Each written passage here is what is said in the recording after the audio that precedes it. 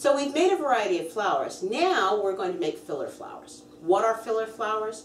They're smaller, inconsequential flowers that may not take the center stage of your cake, but you need them to fill some of the gaps in between and also to give balance to the bouquet or to the center of the cake.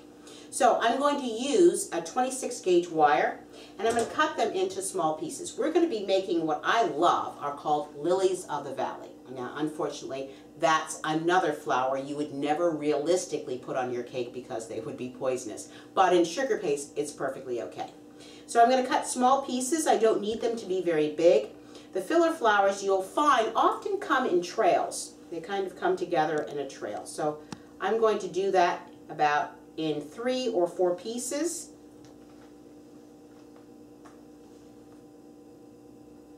And again, I'm going to take them and make a small little hook at the top. And this is a really tiny one. And when you make your hook, make sure that you leave it open so that the hook can actually grab the sugar. You never want to close the hook. If you close the hook, then it's not going to hold on to the sugar and the center of your flower is going to come apart. So I'll do all of them as I need them.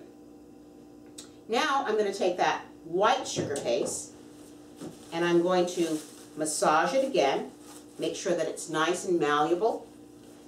And you want to keep your sugar paste in the refrigerator, okay? If you're going to use it, if you're going to keep it for a while, keep it in the refrigerator. The gums that are contained in it will begin to ferment. You don't want that to happen because then your sugar paste begins to expand, it gets too soft, and then it goes bad. So I'm going to take a little small pea-sized piece of sugar paste. I mean literally a pea size. And you can make them smaller or larger depending on what your length or your trail of lily of the valleys are going to be. I'm going to dip into my glue, just a little bit of glue on the surface, take a little off. The same way we're going to hook it right into the center, push it in and pull it up. Just like that, and then make sure that my pea is nicely, or my center I should say, is nicely attached to the base. Just like that. And then I'm going to use a bit of styrofoam. And I've been using the styrofoam over and over again. You can see that it's a little bit holy. It doesn't matter. We're just going to take it, stick it in that. I'm going to make about 6 of these. So for the glue, I'm just going to use a little bit of my sugar paste that's already made. Take a small piece of it, probably about this big, and add that to about 2 cups of water and bring it to a boil or put it in a plastic container and put it in my microwave for about 3 or 4 minutes until it dissolves. Let it cool down and then I have glue. And just like my sugar paste, I'm always going to keep it refrigerated when I'm not using it. So now I have my centers, they're all dry, and I'm ready to tape them. I'm going to use a dark colored tape. Now there are 2 ways that you can do this. I kind of like putting my flower bases together first, and then I'm going to finish them off. Because they're so delicate, it sometimes they can get damaged a little bit. So right here we're going to start again by putting our tape onto our wire on a slight angle, lower it than where the flower base is, roll it, then push it up all the way to the bottom, and I'm going to cover this whole and complete little stem. I'm going to do all 6 of them.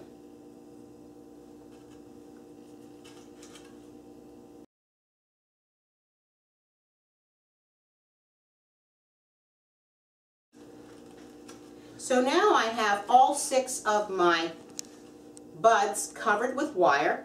I'm going to attach them now. So I need more tape. I'm going to start with the largest head, and that's going to be at top. And I'll go about halfway down, okay, to start my taping. And now I'm going to add the next bud. And that's going to be a little further down so that it looks like it's stair-stepped. Now because I have to make a long line, I'm going to use an additional bit of wire so that I can make the full length of the flowers.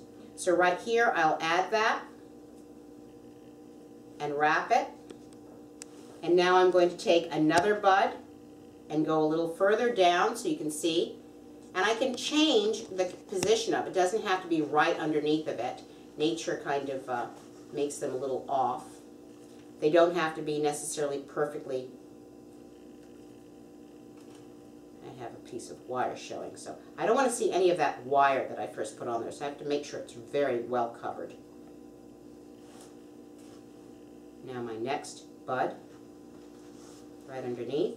And that's why we want to have them pre-done, so that we can place them without having to have any worries about it. One more. And you don't have to do 6, you can do as many as you would like on your spray. So I'm going to stop at 4. I think that's enough, and I'll continue to cover my wire as far as I need it to go. Now I don't anticipate that it'll go much further in my cake than that. So right where I am, I'll tear off my tape, take my wire cutters, and cut right through.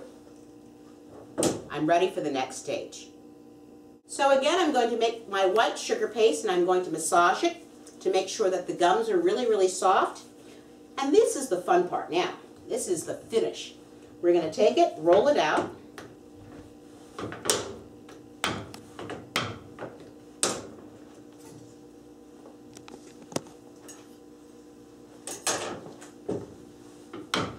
And we want it fairly thin, not too thin. This is about as thick or as thin as I need it, because I'm also going to have to do a little bit of stretching with my cutter.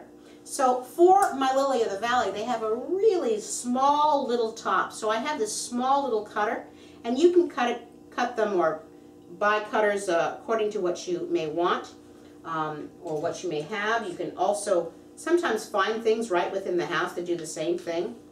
And this cutter is smaller than I thought it was going to be. And I'm going to take it after I've cut all of them, and I'm going to use my ball tool. This time I'm going to use the small ball tool. And I'm going to just make it a little bit bigger. You kind of have to play with this a little bit and pull the sides out slowly so that you can get it to expand. And then once I've done that,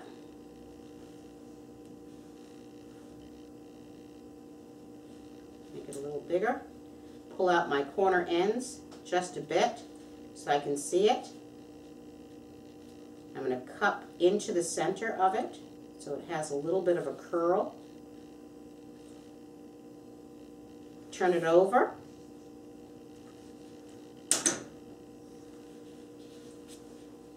Put a little bit of glue right on the back, and then attach it right to the top of my flower.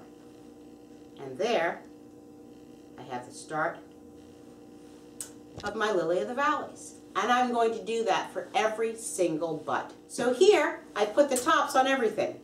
Now it's finished. All I need is a little bit of color.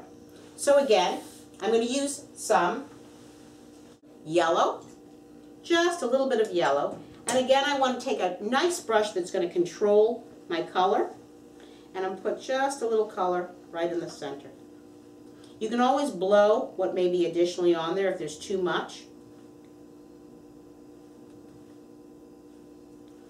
You could also pipe the centers. Take a cornet with a little bit of royal icing and pipe the centers. But for filler flowers, we don't have to go so much to that. We just want to see the effect of them.